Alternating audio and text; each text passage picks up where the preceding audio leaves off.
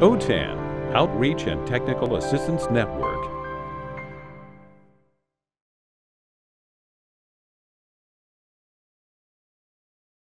Hello, everyone. My name is Anthony Burek. I'm a project specialist at OTAN.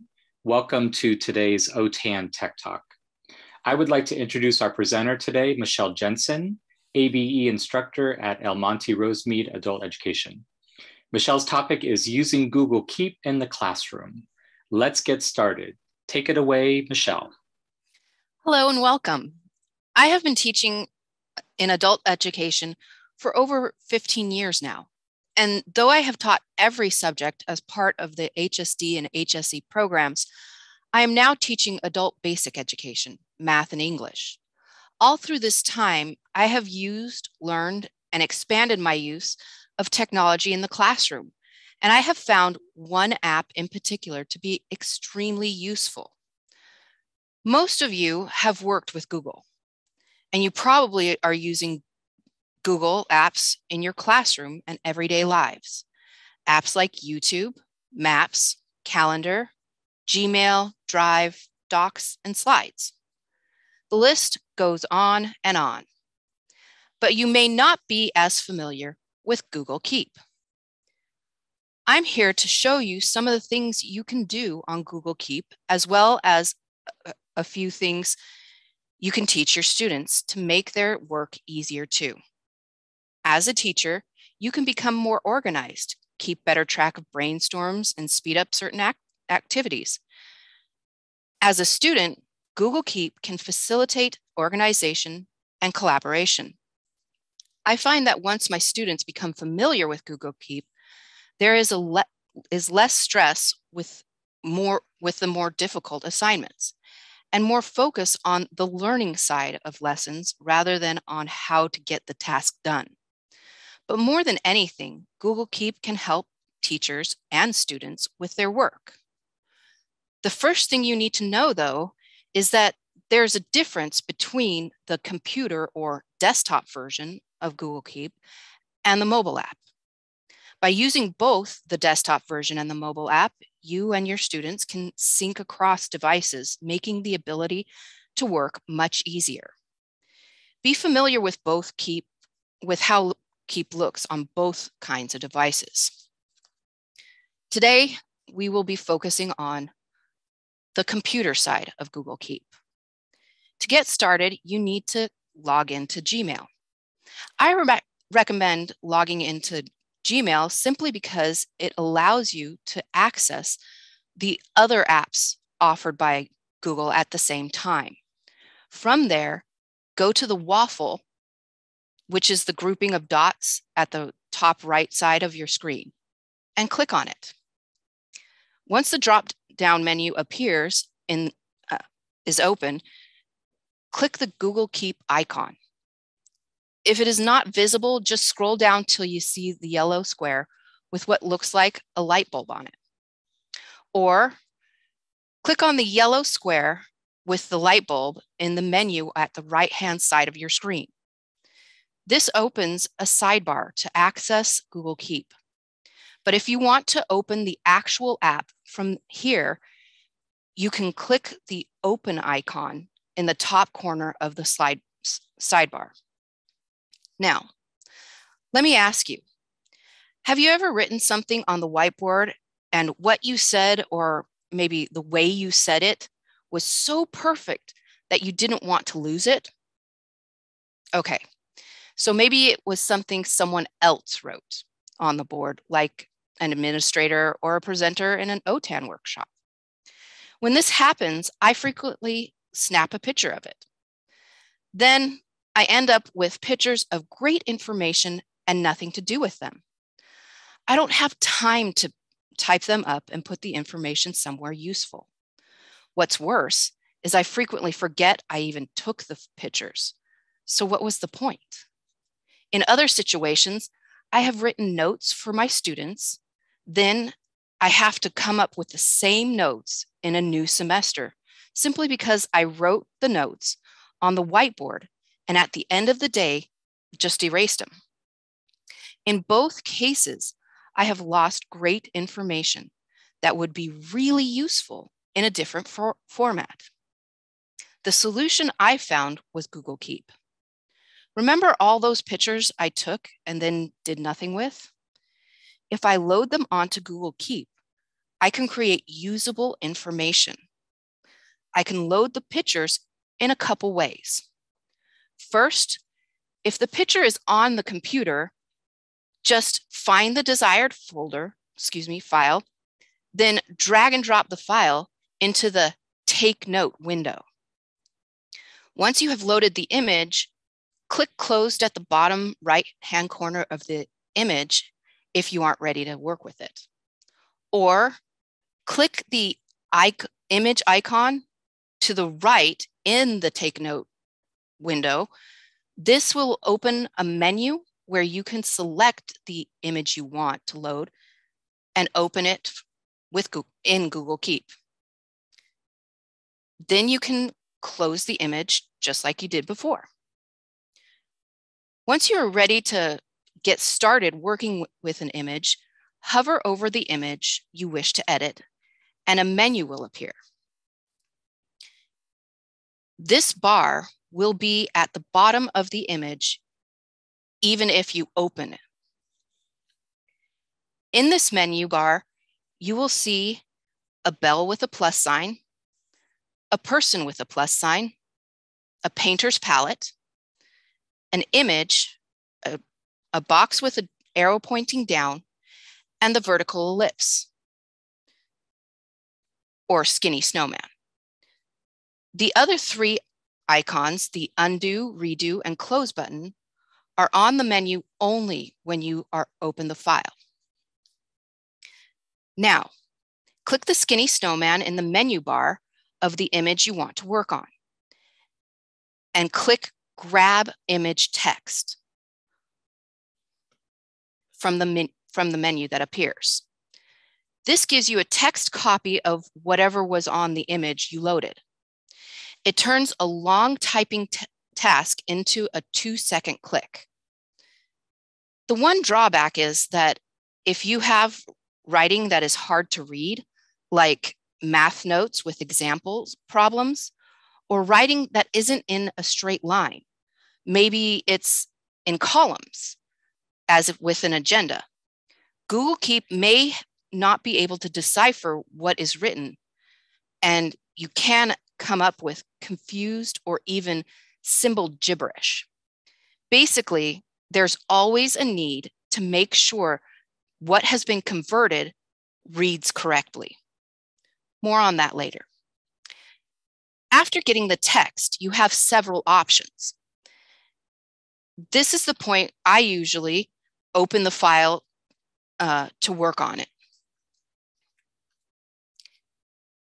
If I want to add a title to help with the searchability of the note, simply go to the top of the menu, the top of the note, just below the image, and add a title. You can also color code the note for organization or prioritizing by using the little painter's palette icon. Or you can add a label or a drawing to a note. You can turn the note into a list. If you want to add checkboxes to your text to make your text a to-do list, click the skinny snowman and click the show checkboxes. The really cool thing about this feature is that when you're finished,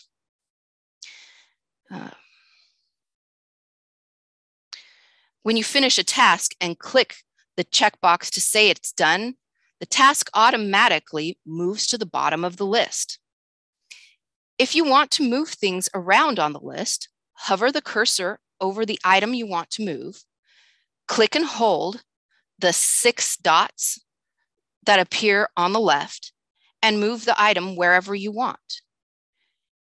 You can even indent doing the same thing just by moving the cursor right as you drag it. You can add a remind to your notes that can then cross over to your calendar by clicking the little bell icon at the bottom and choosing from the options that appear. One other thing you might want or even need to do is share things that you have written. To do this, click the person icon again at the bottom of the image. This functions pretty much the same way sharing works across Google Apps. Once you click the icon, add the email of the person you want to share with and click Save. But the main thing I do is go to the last option in the Skinny Snowman. In this list is copy to Google Docs. This makes a copy of the image with the newly converted text and sends it to my Google Drive as a doc. At this point, you can do whatever you want with it. I usually download it, edit it, and move it where I need it. One more note about Google Keep. When adding an image, it must be an image. GIF, JPEG, PNG, and WebP are all usable. You cannot, however, use PDF or docs or anything of the like. As a teacher of basic education, I am the one who is not only reintroducing students to school and what it means to be a student, but I am also trying to show students ways to make the transition back into school, or maybe even the brand new experience of school, easier. One of the most difficult things for students is the idea of taking notes and then reviewing those notes. I always see students taking pictures of what I'm writing on the board. But what do they do with these pictures? Many take them home and copy them onto paper when they have more time, while others forget about them, just like me. Instead, I introduce my students to Google Keep. I show them how to move the image into Google Keep, do a text grab, and then move it to Google Docs. I also always show them how to double check the text conversion the same way I do. In this way, they not only make sure they have the notes, but they also revisit the information. Then I have them share the notes with me as part of an assignment. I have them ask me questions through the document on anything in their notes that doesn't make sense. And because we are linked, I can answer back through the shared document. Another assignment that is made easier by using the text grab feature of Google Keep is writing an essay. Students who have just come back to school often don't know how to type, and some who can type don't type very fast, making the assignment not only difficult, but stressful too. I'm sorry to say that typing is not the focus of my class. I want them to learn more about computers, yeah, but I'm more worried about their writing skills. So I teach them that if they write the essay clearly, I still don't want to see it, but they can take a picture of it and have Google Keep type it for them. I find that this lesson is actually a major stress reliever for my students. Their focus returns to the writing and not the typing of the assignment. Here's a final example of how another teacher uses Google Keep in her class. First, she made a large poster with the information about getting started in the class and posted it on the wall. Then she shows students how to find the waffle for the apps in Gmail and open Google Drive. She points out the new button on the top left and the features that are there, most particularly Google Docs. Students will be using this app in their assignments. Next, she has the students download Google Keep on their phones and open the app. Now they use their phones to take a picture of the instructions poster on the wall. Here's where the magic takes place for the students. Keep extracts the text from the image with the text grab feature. Then with Keep, students save the notes as a Google Doc. So now the students have the information from the poster in their Google Drive. They can add to it, edit it, or even share it with the teacher or another student. By the end of that first day, students know how to get started in class and how to quickly take digital notes. They learn to take images from posters on the wall, images on their screens, and even from their textbooks, and add them to documents. The last step for this teacher is to have her students share their notes with her, verifying that they have completed the assignment. Keep made a boring task of note-taking into a swift image grab that turns into a Word document they can use. The students can use these skills everywhere at any time. Thank you for listening. I hope you have found this workshop useful and can see the use of Google Keep, not only in the classroom, but in your work as a teacher or in your own life. Try out the app and decide how it works best for you, because this is an app that uses almost completely online. There are dozens of ways you can use Google Keep. You can even use it to plan a project-based assignment. Thank you, Michelle, for all of that great information. OTAN would also like to thank all of its viewers, and if you have an EdTech tool or tip that you'd like to share with the adult education field, email your OTAN Tech Talk idea to us at support@otan.us. Please also subscribe to the OTAN YouTube channel, where you can watch a number of videos on a variety of technology-related topics, including previous OTAN Tech Talks. We'd also like to remind you that OTAN is a leadership project for adult education in California. And if you are at a WIOA-funded agency, you can contact OTAN for additional services, including online hands-on professional development. Visit the OTAN website at www.otan.us or contact us by phone or email. Thank you again for watching today's OTAN Tech Talk.